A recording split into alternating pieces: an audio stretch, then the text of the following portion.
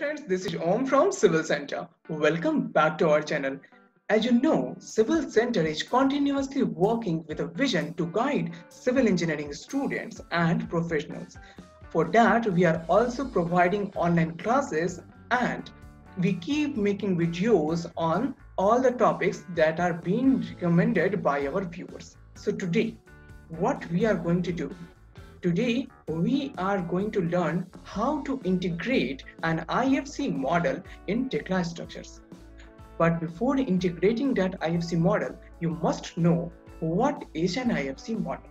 So Ifc means Industry Foundation Classes, and Ifc provides an interoperability solution between different software applications.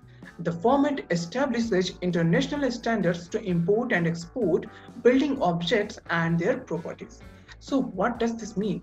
This means that you can get number of softwares which can export their files in Ifc format, and you can import that Ifc format in different softwares. So that will be applicable to the most of the softwares. You can say it's a universal model. Now, let's learn how we can integrate an Ifc model with Tekla Structures. So this is the interface of our Tekla Structures. All you need to do is to go to the reference models and click on Add Model. Now you have to browse where you have kept your model in your computer and then open it. You can leave this group as default, and you can also choose the location by either model origin or work plane. You can also choose the offset, change the scale and the rotation angle. But I don't need to do all this because usually we work in an 1:1 scale. Now click on the Add Model and you will see that your model has already been imported.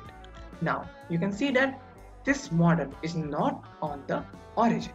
So what you need to do, you need to select the model, click on Move, and then you can pick a point from here and move it to the origin. So this is my origin, so I will keep it here.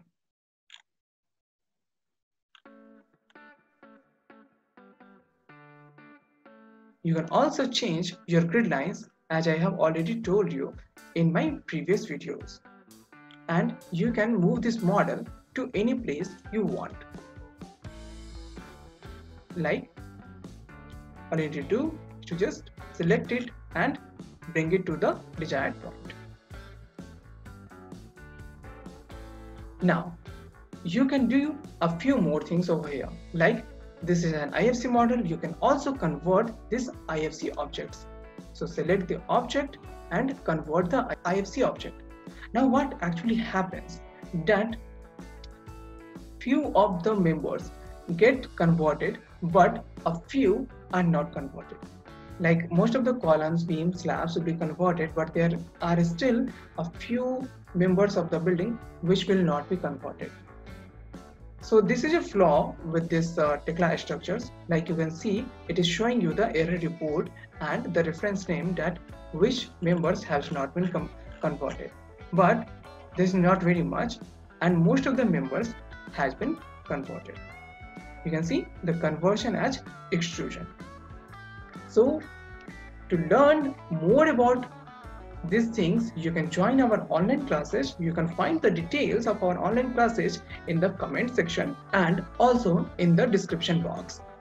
Till then, keep working on the Tekla Structures, and do let me know in the comment section on which topic do you want me to make video.